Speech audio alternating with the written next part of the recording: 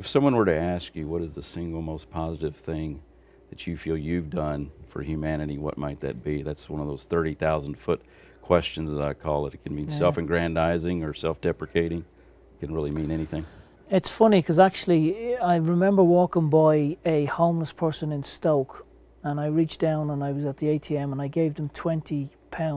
Okay. And forgot about it. Didn't think anything of it. And then probably about maybe 6-8 weeks later, I'm walking up the steps of a nightclub and this girl comes up to me and she says, "Do you remember me?" And I was thinking, oh. Yeah, right. This is awkward.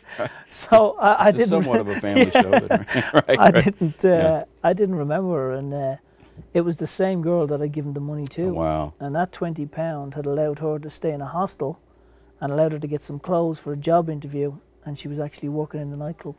That's great. So it's something that's always stuck with me. And she remembered you, and then she was where you went in, and that's pretty serendipity or what have you. That's amazing. Incredible.